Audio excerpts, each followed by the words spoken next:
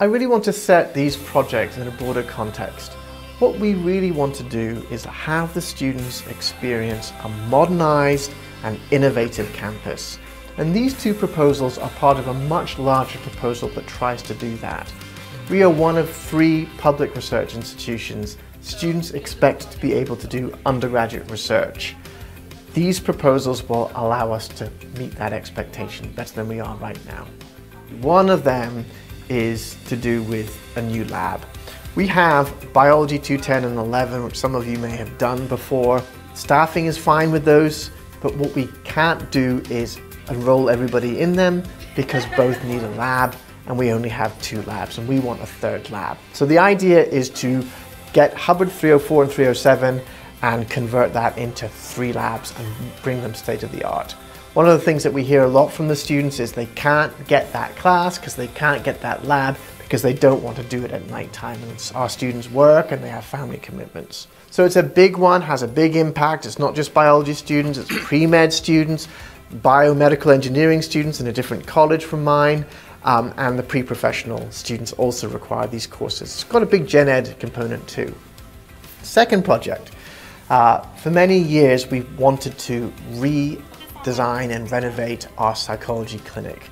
Psychology is one of the strongest departments in the university, has a lot of students, and the clinic itself is crucial to shadowing and undergraduate research, but it's way out of date. It also has a very important interface to the community. So we think that very impactful would be a renovation of the clinic. It will also help keep psychology accredited.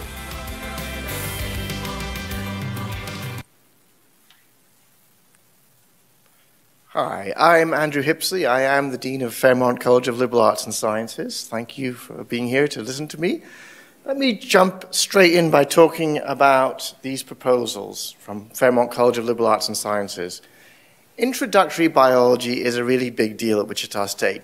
It's part of general education and it serves multiple degree programs, both within my college and in other colleges. Now there are 2 courses, Bio 210 and Bio 211, which are particularly important because they have an associated lab. Degree programs requiring 210 and 211 include biology, biochemistry, forensic sciences, and the pre-med track. But outside the college, we have in the College of Health Professions, the BS in Medical Laboratory Science, and any student who is pre-med or pre-physical assistant. And it's an option for the BS in Health Science. Then these labs are required in the engineering college through the biomedical engineering degree. And I've done the calculation, I've done some numbers, and I've calculated between 1,000 and 2,000 students actually need this course. Then there's a whole lot of students in addition to that who are doing gen ed and an LAS lab requirement. But here's the big problem. Unfortunately, we just don't have the lab capacity to match the demand for these courses. And this has been a real problem for students over recent years because the numbers enrolling in those degree programs have surged. And as you can imagine, there has been a lot of expressions of concern from students, and mostly heard when they're trying to enroll and they cannot enroll, and the class quickly reaches capacity. Now, we do have alternative non-standard times for these labs, but many of the students work or have family commitments, and they really can't do a lab late at night. The other thing is when periodically our programs do what's called a self-study, we look at our program and we invite students to discuss with us what they see as a weakness in the program. And students have recently said that the state of the art of the labs associated with 210 and 211 are woeful. Some students are exploring biologically based degree programs, and their taste of biology is in those labs, and I think it's probably very off-putting. You saw in the video what those labs look like. The major consequence is a serious impediment to degree completion. So what's the plan? The plan is to convert the current labs in Hubbard 3.4 and 3.7 into 3 labs and bring all 3 to state of the art. That's the first project. The second project. This has been many years in the asking. We have a very strong psychology department. It hosts a very popular undergraduate degree, about 500 majors, as well as 3 doctoral degrees. It also has an extremely important presence in the city of Wichita through its psychology clinic. However, the clinic is in dire need of renovation. It's way past its sell-by date.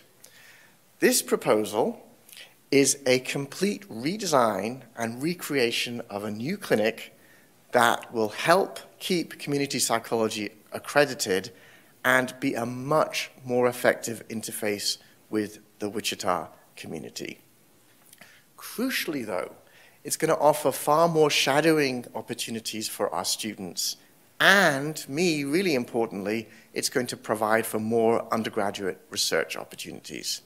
And that's got a potential not just to impact psychology students, but many students have interest in psychology outside of the degree.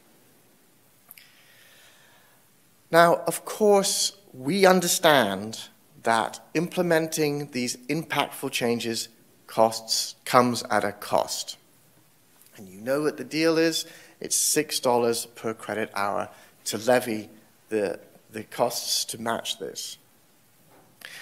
But all of these projects are time-wise fairly straightforward projects. So many of the students who are right with us now will actually see the changes take place before their eyes. And those who are graduating soon, they may well be drawn into graduate degree programs that we host where these projects are going to have an impact, and they will therefore see the benefits themselves. It also has to be remembered that these 2 projects I'm talking about are part of a much larger proposal, which is intended to benefit as many students as possible. It's got to be seen in this broader context. We want all students to experience a modernized, innovative campus, and this plan is part of that. You know, we are one of only 3 research-focused higher education institutes in the state. And you know what that means? It means that we are expected to provide undergraduate research opportunities to our students. These 2 proposals, but I would say all the proposals that are being offered, help let the university meet this undergraduate research expectation. A big piece of the referendum and the infrastructure proposals is a new business school building. I do want to make the point that the business school building itself as a project is not just for the benefit of a single subpopulation of the university student body. For one thing, it will mean that business will move out of Clinton Hall and Clinton Hall will be repurposed. And it will be repurposed as a student center, which will benefit all students, and it will be right in the heart of campus. The business school itself will have cutting-edge classrooms, a 300-seat auditorium, study rooms, computer labs, and a place to have coffee and sit around. But I want to emphasize that this is going to be for all the students to make use of, not just the business students. It also will be a benefit to all. Let me end by telling you about some of our students who are helping us think through this whole process. I am fortunate I have my own advisory council. This is a body of keen students who advise me on student issues and meet with me every month. 2 of these students I asked to represent the college on the Shock the Future Committee. This is the committee that's leading the process of the referendum. Teeson Gentry, she's at the top right corner, and Kathy Johnson, who's in the middle on the left. These two students, with the rest of the college advisory group, are hosting a student-led town hall this afternoon at 3 p.m. in 211 Hubbard Hall.